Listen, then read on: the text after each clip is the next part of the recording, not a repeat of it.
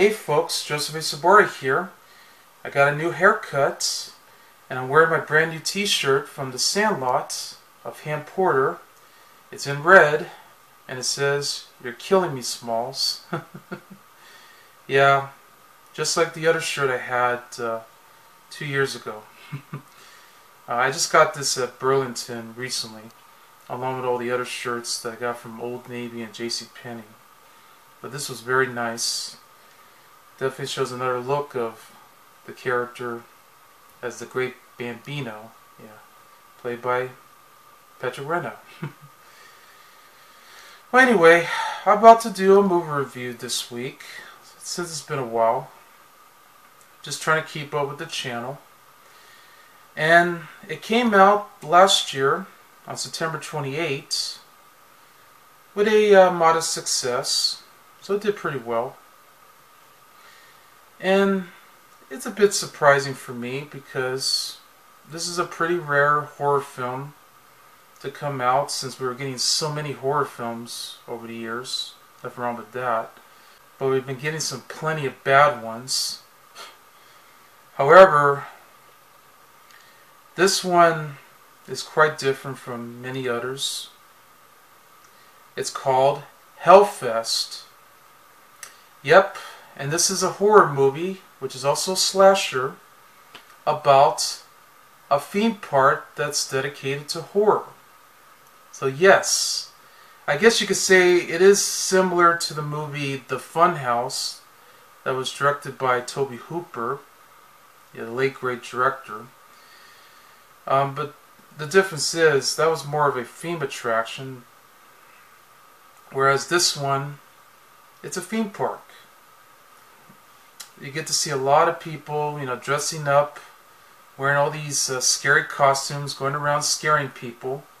And they get to go into the maze and all these other attractions until we begin to spot a mysterious killer that's on the loose.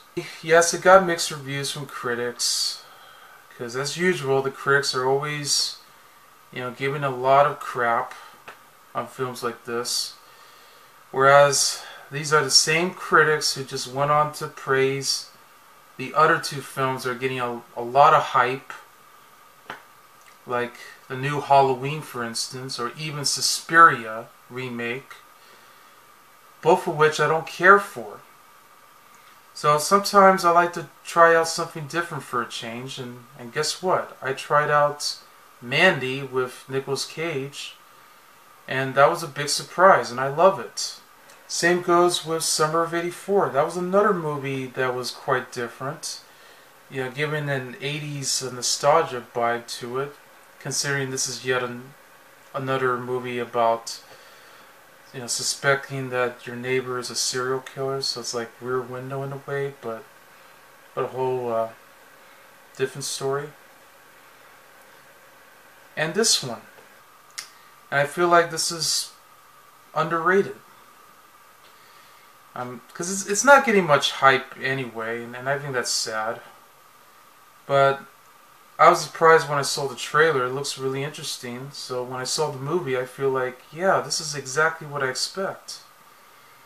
So I just feel like nowadays, why can't we have a different horror film that's more original, even if it's similar? So that's what I felt. So anyway, the movie stars Amy Forsyth, Rain Edwards, Bex Taylor-Klaus from the TV show The Killing that's on AMC. And I think she later went on to do shows like Arrow and House of Lies. Christian James, Matt Mercurio, Roby, Attal, Tony Todd, yes, Tony Todd from Candyman, Final Destination movies, and even the movie The Crow. Michael Tourek, Courtney Dietz, Ellie Graham, and Stephen Conroy. It's written by Seth and Sherwood, along with Blair, Butler, an Akela Cooper that's based on a story by William Penick, Christopher Sy, and, out of all people, Steven Susco, who just previously directed and wrote the movie Unfriended Dark Web, which was a horrible movie, if you ask me. But I'll guarantee you this is a way better film than Unfriended Dark Web. And it's directed by Gregory Plotkin. The movie begins when we meet a young girl named Natalie, who's played by Amy Forsyth, who just went back to her former apartment with her best friend Brooke, played by Rain Edwards, who still lives there. But she greets her old friend, but being disappointed to learn that a former classmate, who's a quirky character named Taylor, played by Beck's Taylor-Klaus, who Natalie doesn't get along with, but is living with her.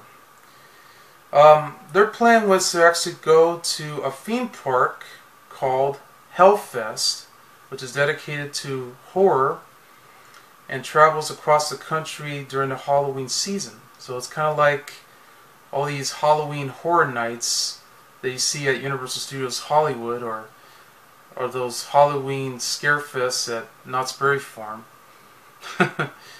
Or hell, even Six Flags Magic Mountain, that actually has those Halloween fests too.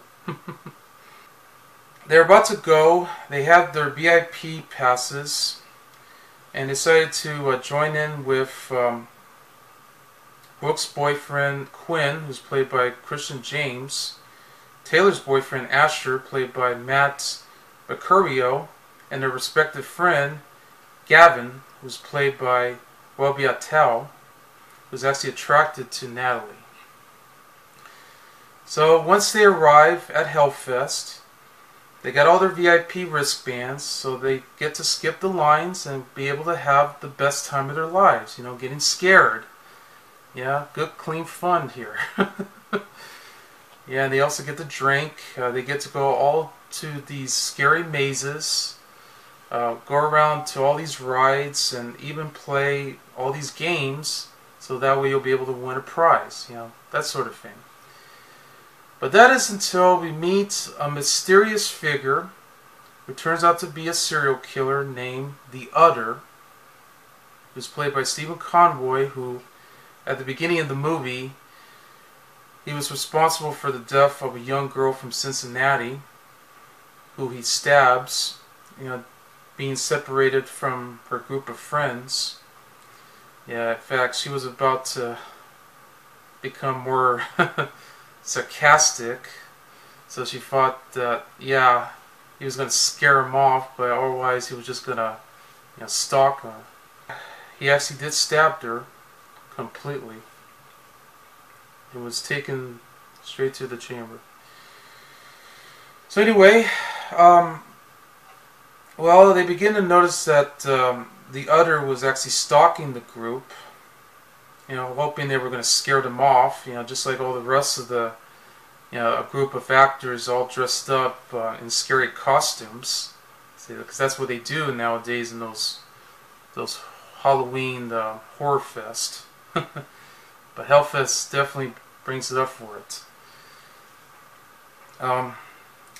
Well, suddenly, when they went into that maze, that's when Natalie suddenly spots the Udder, who was about to go after a young girl who was by the name of Brittany.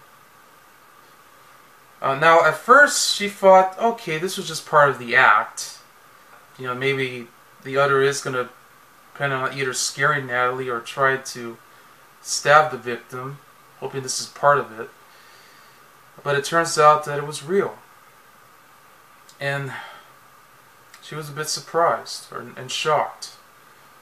But otherwise, well, she didn't believe it at first, but then that's when she begins to discover that the Udder has been stalking them all this time. So that's where it leads to those death scenes that we're going to get to. When Gavin was about to play the game called the Deadlands, you know, just to win a prize, really did suck at the game. So what he did was, since he couldn't come back to play the game again, because he's shit out of luck, he wanted to pay for the prize that he wanted to give, so he'll be able to give it to Natalie, but they couldn't let him. So then he actually discovered that there's actually a locker room inside where they hidden all the prizes. And just when he was about to do that, suddenly the Udder stalks him, and he was ready to, get this, grab the mallet and smash his head right open. And boy, was that really amazingly extensive gore right there that I saw. And it doesn't look, so there's probably a mix of CGI in there, but it's also a bit practical that I could see. But that was really amazing. I haven't seen a gore like this in a while. Having to smash the head of Gavin and explodes. So then Natalie wants up in a ride. He's beginning to find out that on her cell phone, because she receives a text from Gavin that he was going to come back, but he never returned. That yes, the Udder did took his phone and he's ready to text Natalie. So he was trying to tell her friends that he was trying to find out where Gavin is and hoping he'll come back, so Natalie will probably wait for him, but then Natalie decided to go on the ride anyway. But then the ride got stuck, and then she was ready to be attacked by the Udder.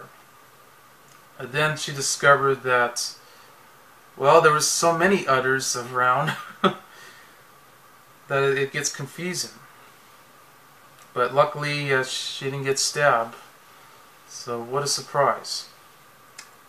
Having them got separated,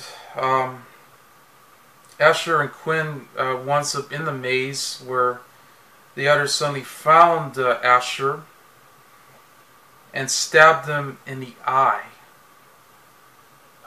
Oh my god. It's always hard to see movies where someone gets stabbed in the eye or then blood starts to come straight into the eye like they're crying blood.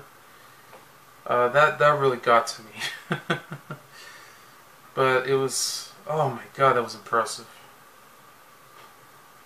But messed up at the same time. Feeling very suspicious after the disappearance of Gavin and Asher, she begins to go with Brooke to the women's restroom just so they can contact the police and the security to find out what's going on. Because later she winds up inside the bathroom stall. She's trying to receive a text from Gavin to see where he's at, but then she begins to hear a ringtone. Also, she began to notice that, yes, there was a photo that was taken inside the photo booth, which the killer actually had taken.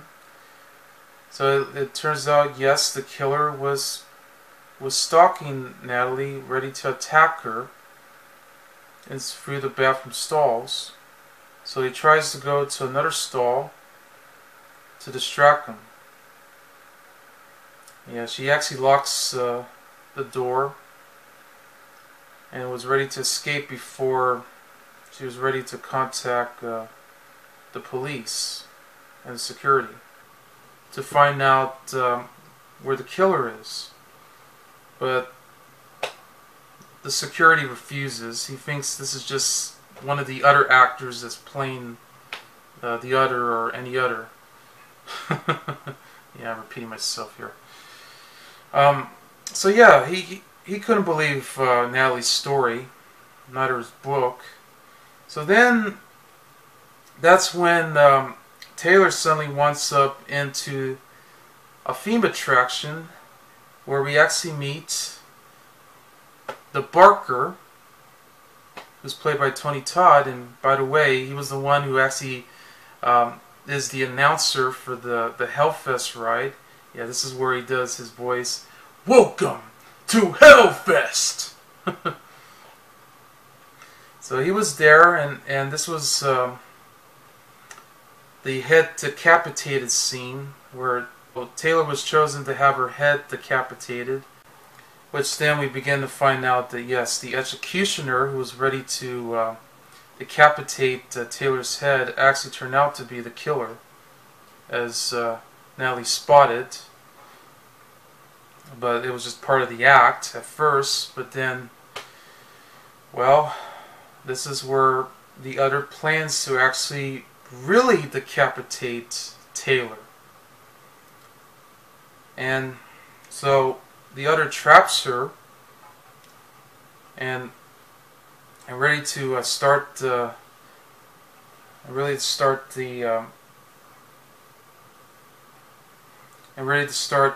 blade of the guillotine, and it was going to drop all the way straight into her head, which only gave her a wound on the back of the neck. And then she's about to escape and ran for her life before she got stabbed along with Quinn.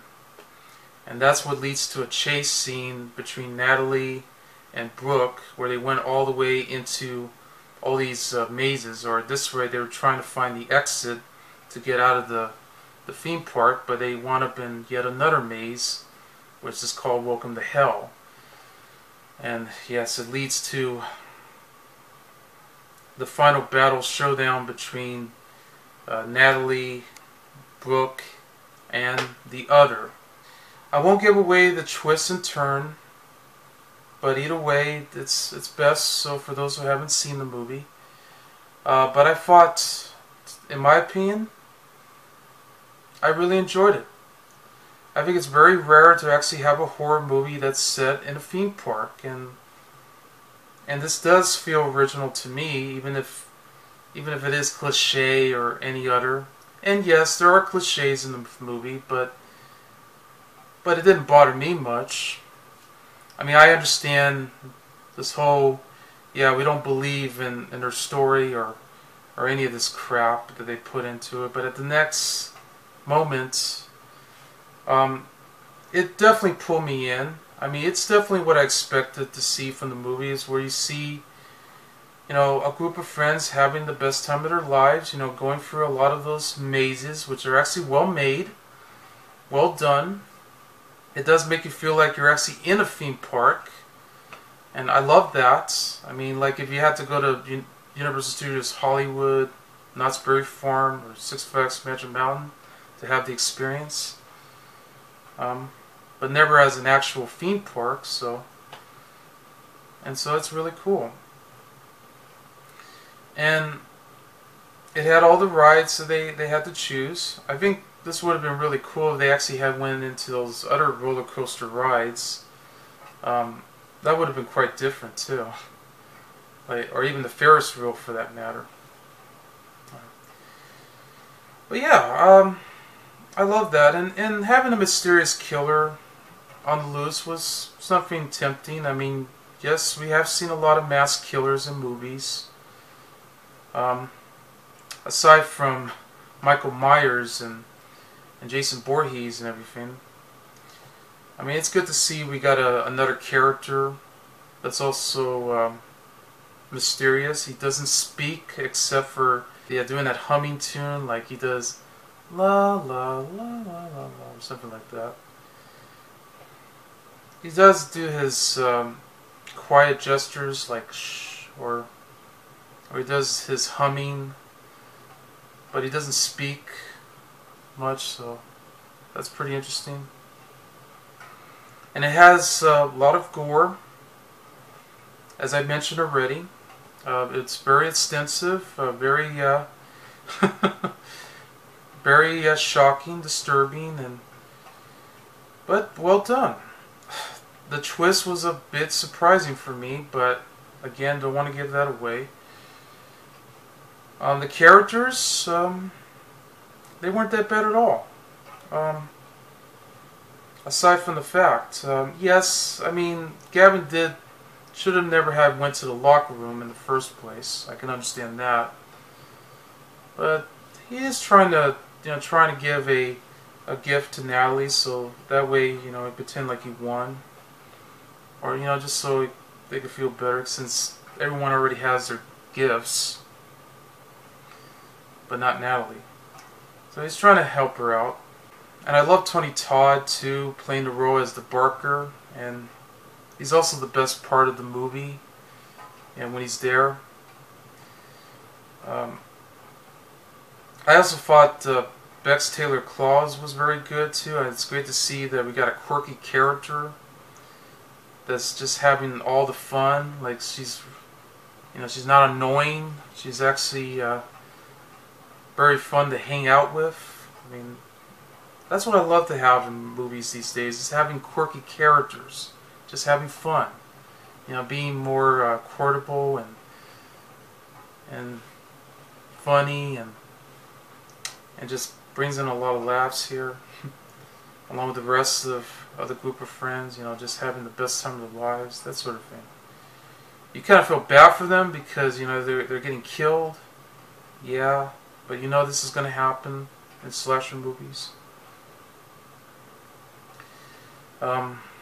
So this is well done. They shot this in Atlanta, Georgia. It's the perfect location for that.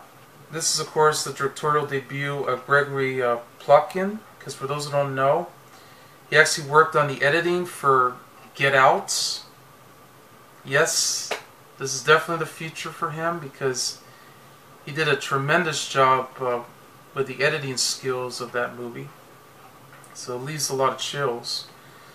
You also got producer Gail Ann Hurd, from the Terminator, and who's known for producing the Terminator, T2, Aliens, and all the rest.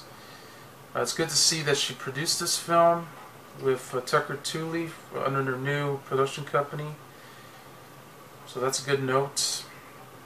Blair Mercurio did the score for the film. It gives it an interesting chill. Cinematography was impressive. And also, again, Gregory Plotkin did a great job with the editing, with David Agon to join in, so there you go. It may not be perfect, but otherwise I don't care, because I just want to have fun being scared again. There is a mix of jump scares in the movie, but it's not too intimidating, so keep that in mind. But if it's the jump scares that you're dealing with, it's mostly the scenes with the actors scaring them off, during those mazes. And you can also see all these impressive effects that they use in all the costumes, the makeup designs that they put into it, and the way the building looks and how it feels. And you also get to see all these other creatures around coming by. That was just wow. But definitely give this movie a chance. I mean, if you love theme parks and all these horror theme attractions that you like to go on, especially during Halloween. I mean, this would definitely be the perfect movie to watch on Halloween, too. And also, if you love slashers and other horror films, then this is for you. But otherwise, for those who don't care, well, that's up to you. That's Hellfest, and I give the movie 4 stars. I'm Joseph A. Sobora, and I'll see you later. Bye.